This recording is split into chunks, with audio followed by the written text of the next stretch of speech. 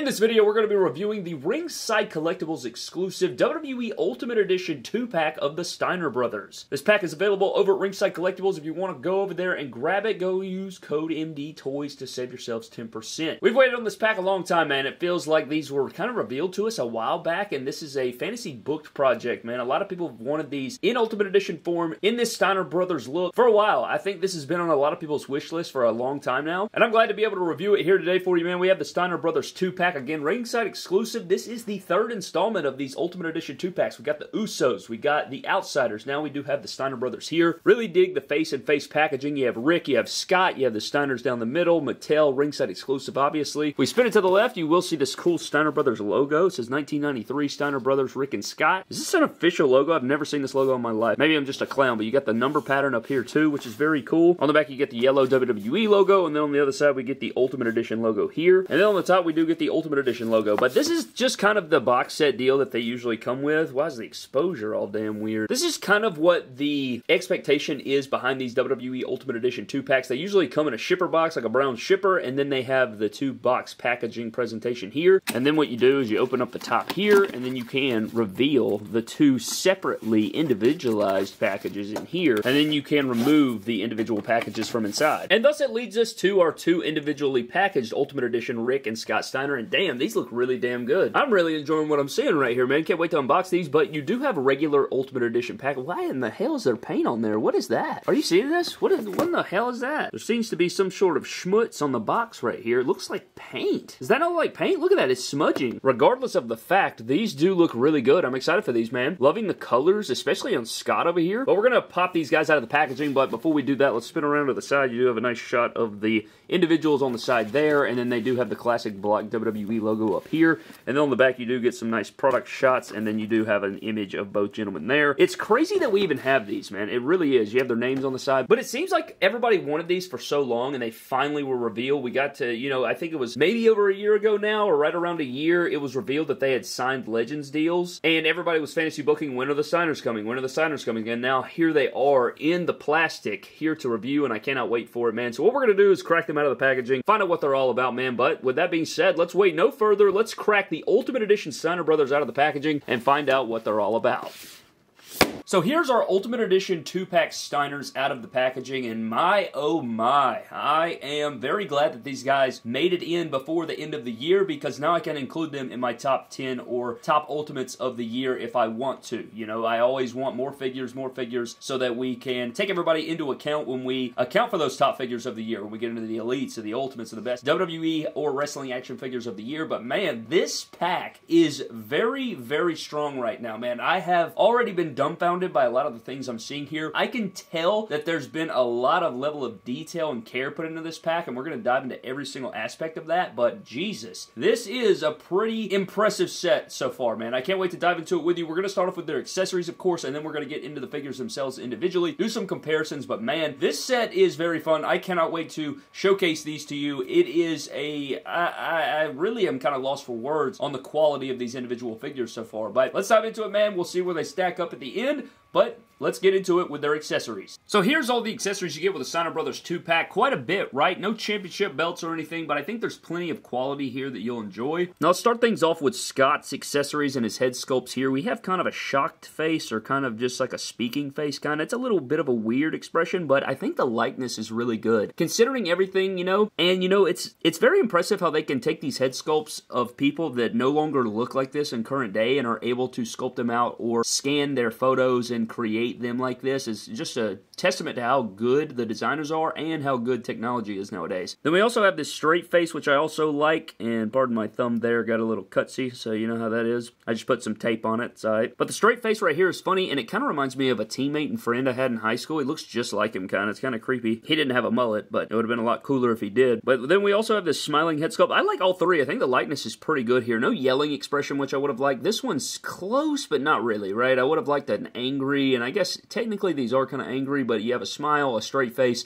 and kind of a mid-expression. But I like these. The mullet flowing hair is very cool. I think that they did a really good job on these head sculpts. I think they're solid. And then also with Scott, you get their letterman jackets. Now, you don't get a block M or any logos on these, but I do want to give a huge shout out to the Michigan fans, man. Great win over Ohio State. Massive underdog, playing without some of your best players, losing your head coach, losing a lot of talent, and you just go over there and beat their A. Even though they have all that talent, that was exciting to see. But roll tide. But shout out to the Maize and Blue. But it's weird because, and this is probably accurate to real life, but their jackets are a little different. Now, I'm guessing it's just because maybe their letterman jackets changed year to year, but you have the stripes on there, and this has like a felty material, and then this is kind of a pleather material, but you'll notice that Scott's jacket has a lighter yellow, and then Rick's jacket has more of a darker, more accurate. I feel like this is more accurate to the actual maize color of Michigan, and then this is kind of that lighter highlighter. This yellow right here kind of reminds me of early 2000s Michigan, like early mid 2000s Michigan, like the Chad Henne days, and then this kind of is a more accurate, like, I don't know, this just seems better to me, but again, this is probably accurate. Again, I'm no connoisseur of the Steiner Brothers, but the jackets are very quality. They're Velcro, they fit the figure well, very nice jackets, and I like both of them a lot, and you'll see there are slight differences. Sleeves come all the way up to the neck there, and then on Scott's it's more of a vest, but both of them are very cool, and you get some stripes on Rick's. Very cool stuff indeed, and I'm sure if you want the block M's or anything like that, you could probably go to somebody, but these are very high quality jackets. And then when you get into Rick's head sculpts, we get, in this entire box set, you do get 6 brand new head sculpts. So you're getting a lot of new work here. The likeness on this is very good. You do have the headgear on there, which looks really good, and the chin strap goes around. And one thing that's really cool about these is you have this stern head sculpt, then you have this kind of pissed off head sculpt, and you'll notice the chin strap is actually operational. So you can come underneath the chin right here, and you can port this in to this hole. You port that in right there, and then look, now you have an operational chin strap. And it can go in better than that. I have not,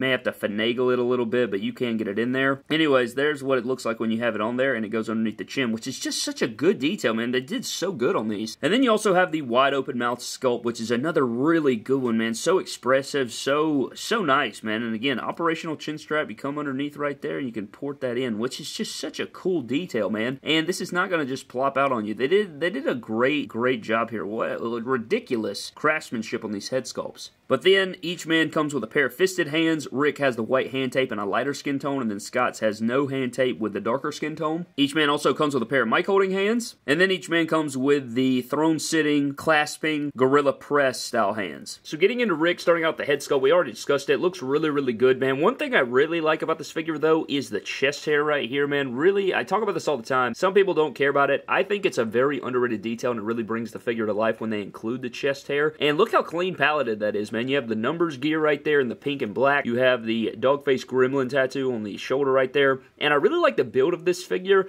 I can't tell if this is a new torso. I want to say this is a new torso, but I could be mistaken. But this all looks really clean, man. All of it just looks so good. You have his other tattoo over here on this shoulder, spinning around to the back. Got the singlet coming over the top there. Number and everything looks good. You get a little bit of a lost continuation there, but I guess it doesn't matter. It's not that bad. Not bad at all. I think that looks pretty clean. White wrist tape, white hand tape, and then you do have the crotch piece with the singlet going down, and then he does have pinless joints with the smaller black knee pads that I like. Not pinless, I don't like pinless, but I do like the knee pads here. And then we have a really unique boot mold here because we have a brand new boot sculpt on the right boot over here with the white, red, and silver laces. And then we get the short boot, which is cool because he does have a shin cut and no boot cut right there, which we'll get into the articulation. But all the colors and stuff look really good. The palette is nice. Everything looks high quality. It's a very fair figure, man. It looks very clean. And then we get into Scott here before going over articulation, and again, it looks really good. I like the way the head sits on the neck. It looks very proportionate and everything. He does have those massive biceps from his last Elite, the Elite 105, which I think work good here. It's a nice balance, a very just sculpted individual, man. I mean, look at the singlet with the zebra stripes or that kind of, I don't know, tie-dye style print going across in the half and half, but everything right here just looks like a unit. It all works well. It's all proportionate and looks very solid, like the red and the colorations of the rainbow there. Very clean. Get a little bit of overdone there on the bottom of the singlet, but that's not a huge deal to me. It doesn't bother me that bad. I could always acetone that off if it, you know, starts to bug me. But going down, he does have the blue knee pads, same size as the last ones. They are the smaller kind. And then he does have the white boots, which look really, really good, man. Ultimate style boots with the red laces. Just a really cool gear. I really like this gear they chose for Scott. I think this is very clean. Now, both of these figures do scale pretty well together. I'm not sure if Scott is taller or not, but he is an inch probably taller right there. I don't know their exact heights, but these don't look bad to me. But again, I'm no just expert on the situation, but they look pretty fair to me. I think they look pretty damn good for the most part, and I think they did an excellent job replicating these guys right here. But as far as articulation is concerned, we can start things off with Scott right here. You're not going to get a ton because it is just a ball joint. There's no ball hinge or anything there, so you're not getting a ton there. Diaphragm movement, pretty smooth and stuff. And I'll say, regardless of the articulation, he just feels so buttery smooth. Both guys do, but you get the nice butterfly joint coming across right there. He does have massive biceps, so I feel like that's a win right there on that butterfly articulation. You get the bicep swivel, jack shoulders, double jointed arm here, which is nice. Tight waist swivel. He does have drop down hips, and I found that they can kick forward. It may take a little bit of maneuvering, but you can get it done. Just be careful. Always when you're articulating this, man, be sure to, when you're pushing it up, like kind of hold it together in one piece. Don't just be flopsy all out here, but he does have upper thigh cut, which is very, very snug, and then you do get a very clean, buttery, smooth, double jointed knee. He has boot swivel here. He gets a solid, this is the older ankle articulation. This is not the new kind, but he does have the toe pivot as well. I'm guessing that the Ultimate Editions probably will keep the older, you know, the old school articulation. I don't imagine they're going to get the new boots with the added boot detail, but I guess I could be wrong about that. But for now, they do all have the older articulation with the added toe, which is preferred, I think, for me. I just think the way that the figure stands and everything just looks so good, man. Just a great aesthetic of the figure. But as far as Rick is concerned, getting him in here and articulating him, not a ton of down movement because he has a longer chin and that chin strap there, but, you know, you get a little bit of head pivoting, not very much, though. And then his, you know, it's an Ultimate Edition, so you don't get the best ab crunch. That's something I wish they could improve on Ultimate Editions, is the ab crunch, but the diaphragm's good, the waist is good. All of this is pretty clean. His butterfly joint isn't as good as Scott's, I don't think. Maybe it's the same. I don't know. It just looks like it is cut off a little bit more. Maybe they are the same. Actually, I think they may be even the same torso, actually. For some reason, Rick looks a little wider to me, but I could be wrong about that. But you do have the bicep swivel, double jointed arms. Obviously, he can go out, of course, here, and then he can kick out straight there. They have the drop-down hips. I mean, that is what it is there, but you do have double jointed knee. You get the shin cut, which is technically a boot cut because the boot does not rotate individually. Then you have the boot cut over there, and again, he has the same kind of boot cut as the rest here. But I do want to get into some different comparisons between Rick and Scott and some other figures here, so let's take a look at some comparisons. So for your Steiner Brothers figure comparisons, we have the Elite 105 Scott Steiner over here and the Elite 104 Rick Steiner over here, and I think these look pretty damn good, man. I like how you have the dawn of two eras here, and I think all four of these figures are very good. I think they're good representations of the characters and everything like that, and I think that you can tip the cap to them. I don't think you're going to have any issues with these Ultimate Editions right here. I'm very shocked at them, and they have shocked me greatly. I love that they included the giant biceps for the Scott. But then another thing I want to do is I want to bring in the Braun Breaker so you can see what he looks like in between these Ultimates here. So we do have the Elite 104 Braun in here, and you can tell that the color of the pink here, probably a little more accurate over here. It's a lot more saturated over here, but I guess maybe that's how Braun did his gear. I can't remember exactly when he wore it there. But then another one, if you guys wanted to bring in the Elite, 114 Braun, you can bring that in there and see that comparison as well. Kind of compare these two, even though these are not what the review is about. Still kind of goes hand in hand there if you wanted to do so. But yeah, man, I mean, you got the whole Steiner family going on here. I think they all look really good, and I think it'd be fun if you put them in a Fed. You put all three of them in a damn Steiner family Fed deal. I don't know, but that does it for your figure comparison. But I think that about wraps up our 2-in-1 or WWE Ultimate Edition ringside exclusive 2-pack of the Steiner Brothers, Scott and Rick. And my lord, man, these really, really impressed me throughout the entire thing. From the moment I unboxed them, it just seems like there's something about them. It reminds me a lot of the Ultimate Edition Brock Lesnar that I love so much. Not so much that it's as good as that, you know, but it is very good. Both figures are made so quality. It just seems like they started from the top of the head to the soles of the feet, and they put every amount of effort into every aspect of the figure, and the joints feel good, the figures move very well, the head sculpts are good, the jackets are phenomenal, the gears are very vibrant, and I'm not even Steiner Brother connoisseurs, right? I'm not, you know, this oh my god, I love the Steiner Brothers, you know what I mean? So I can't be, you know, I'm not a super fan of these guys or something like that, but these figures are very impressive. I am very impressed, and even if you go back to their main Elite line figures,